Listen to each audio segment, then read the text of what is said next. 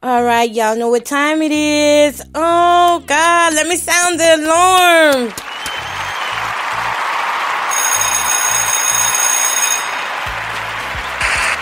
All right, y'all. So it is time for the Relationship 411 with Miss Koko Bowden.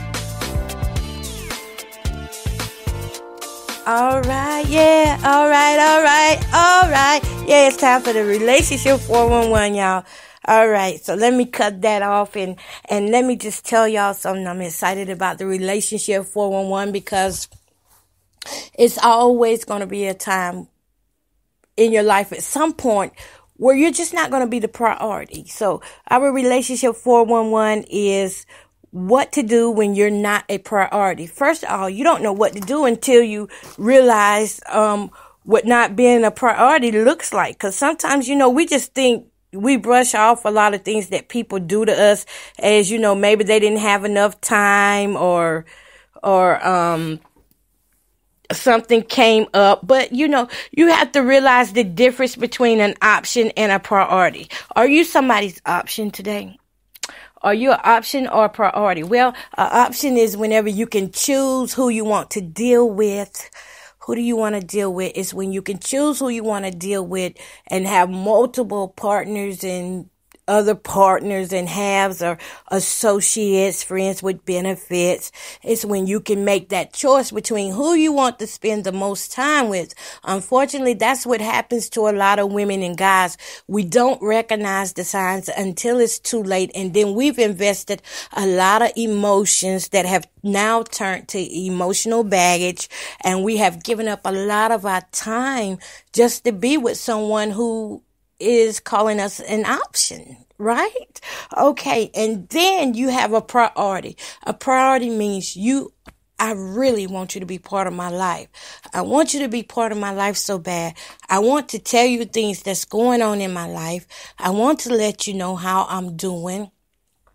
I want to show you that you are a priority in my life. By taking you places, taking time to talk with you on the phone, taking the time to reply and respond back to your texts, taking the time to tell you how beautiful you are or how nice of a man you are, how well I think that, you even wear your hair or clothes, So that's some things that, people don't never pay no attention to, but that's how you realize when you're a priority, when someone really treats you like a priority. And, we have women now and men who are just settling for anything. And I mean, settling to be last. And what ends up happening is you are so emotional destroyed that you don't even have the strength to say, I want out of this relationship. Especially if you're a newbie in it, you're a newbie in a relationship and you want to, cause in the beginning, relations start out where you're calling each other every day and you're telling each other how wonderful you are. And then suddenly, somewhere along the line, you start feeling this dip. It becomes a dip in the relationship. And you're like, what did I do wrong? Did I do something wrong? And you're questioning yourself and the things that you're doing. But the truth is that dip is actually natural in a relationship. The thing is, can your relationship survive the dip? Is it really a natural dip or is it a master manipulator? I mean, that's point blank. We have master manipulators out here who will not make you a priority, but you are an option for them. They're only going to call you when they're bored. They're only going to be around you when there's no one else they can be around. They're only going to talk to you basically when you are a benefit to them. If you're not a benefit to them, then whoever has the real eye, that's who they will give the most of their time to. That's who they will give the most of their feelings and emotions to, is the person who they really prioritize first. And if you're not that person, then that can hurt you to find out that, hey, I didn't give all this and just to find out that I'm not even a priority. So it's better late than never to wake up and realize whenever you're an option versus a priority. And some of the things you can look for is pay attention to if they're always late. If they're always late, you may not be a priority for them. When someone is always late to meet you, or even worse than that, when they stand you up, you're not a priority. Being timely is a sign of respect, and being late means you're not important enough for your partner to prioritize your agreed meeting time. Take stock of when your partner arrives and then look at the bigger picture. Does a pattern emerge? You have to check and see if this is a pattern. Is this person always returning my calls late? Always? Is he always returning my texts late? I text you early in the morning and you just not texting back and it's like 12 at night. So during that other time, what are they doing? They're doing whatever is more important to them. And sometimes it can be, now listen though, put this out here. Let me put this out there. Sometimes it can be a real reason why that person is late or why they're not putting you first. It could be something going on in the home, something going on with their circumstances. But even then, you deserve a response. You deserve a response. So pay attention to that. Okay. The second thing is special occasions aren't special. And in other words, Valentine's Day is coming up, but they're just brushing it off like it's just another day. Special occasions should always matter. It's not about the gift. It's about the effort. And if there's not much effort on the part of your partner, it can show you that you're not a priority. Sorry, boo. Sorry, boo. And, this is some crazy stuff, because sometimes we got couples been together for a long time. So when your partner forgets your anniversary, stops at a drugstore for flowers for your birthday on the way home and asks you what you want to do for Valentine's Day the morning of, chances are you're not a priority. They have basically put other things ahead of you. And it's not right. And yes, it feels bad. And yes, it may be your normal. It may be a normal for some of us women. I'm going to say the women mostly, because it mostly happens to the women. We get used to being treated like this and think that that's love, or that's a man working hard, taking care of the home. Well, listen, men know exactly when it is time to show up and show out. Men already know that. So if your man ain't doing that and they keep putting you last or keep saying work this, work that, they need to find a new job. They need to find a new job if they got to keep putting you last. Because, really God will take care of you. He will take care of you. It's not always in the job. Sometimes it's just in the man. And we have to woman up and realize that. Okay, the third thing is you feel single even though you're not. And that's a bad feeling if you're alone more than not. And your senses will kick in. We talked about discernment last weekend, how it would kick in and let you know whenever it's over. Well, your relationship may be over if this person is making you feel like you're single. You'll never feel like you're single in a relationship. You should never feel like that whenever you're a priority. Whenever you are someone's priority, they will never make you feel like you are single. Never. So if that's going on you and you know it deep in your gut, it may be a sign that it's just time for you to go and do some things for you. Because deep in your gut, you often have a lonely feeling as though you already been dumped, even though you're still in a relationship. And it's the worst feeling. I've been there. I had a relationship like that, and it was the worst ever.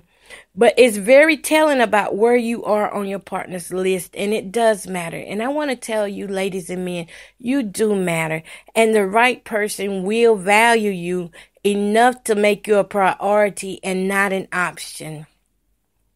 Okay, the next thing is they don't mind disappointing you. Y'all listen, they done got so used to disappointing you till it really it's turning them on. It's giving them an ego boost to disappoint you.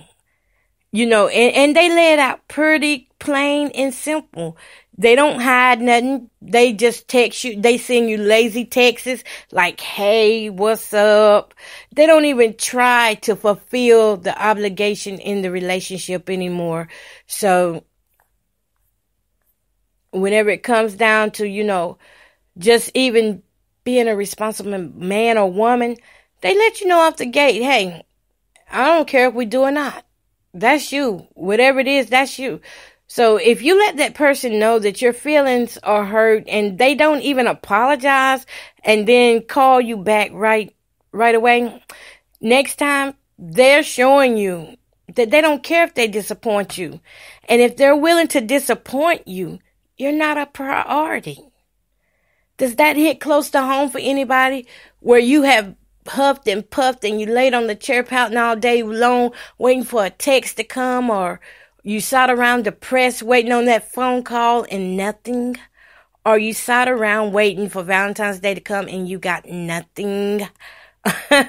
Okay, so they don't mind disappointing you. That lets you know off the gate that you're not a priority. And I've got one more thing here. And the fifth thing is they don't put much effort into meeting your needs. When you're a priority, one thing that you need to know is that your partner cares about your needs and honestly wants to work to see that they're met. A partner can't meet your needs all the time, but there's a difference between someone working on their behavior because it's important to their partner and just temporarily just pretending like, they've changed. You'll know the difference. If a person isn't willing to put in consistent effort after you've spoken up, you're not a priority. Your relationship is not a priority. And let me just add this too. If they don't make time for you, you're not a priority, because there's a big difference between not having time and not making time. If you don't have time, that means that you're doing something, even the busiest person, let me just put it like this, even the busiest person can make a little bit of time for their partner when their partner matters to them. You know what I'm saying? So some things that you can do to help yourself out when you realize that you're not a priority anymore is to start being free.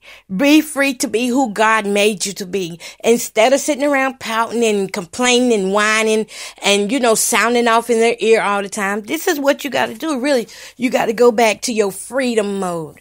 You got to go back to your freedom mode, because sometimes when we get locked in on people and we get fixed on one person, we become in bondage. Okay. So in order to become free again, you got to start doing the things that you love to do, the things that give you life. You got to start hanging around the people that you used to love to hang around before you met this person. You got to go back to some of your passions that you used to love to do before you met this person. You know how we give up stuff when we meet people? It's time to stop that. Don't do that. Instead, go back to the things that you love to do. The second thing is you got to make yourself a priority and your needs. You got to really look, if it's emotional needs that you need, you have to get back into your spiritual life more deeper. You have to start a relationship with God. In other words, you have to build on that relationship with God for your strength, your joy, and your peace, for your faith, all of that. You have to get back into your scriptures and hang around people who will help build your faith and not tear it down. Okay? You just have to make yourself a priority. That's all it is to it. And the only way you're going to be free is to know who God has called you to be and know that God has sent people around to set the captive free. Amen. So always be looking out for that person who's in your life that's really trying to tell you and give you direction and help along the way. All right. And the next thing is you got to recognize who your users are. Don't sit around and recognize who's against you, and yet you just sit there and continue to allow it. You can't do that. In other words, you got to recognize who is using you in your family. It may not be in a relationship such as a man and woman. It may be people in your family who don't put you as a priority and only come to you as an option. You know, it could be sisters, brothers, aunts, cousins who only come around when they need money. You got to recognize these people so that you can have your spiritual defense up. In other words, put on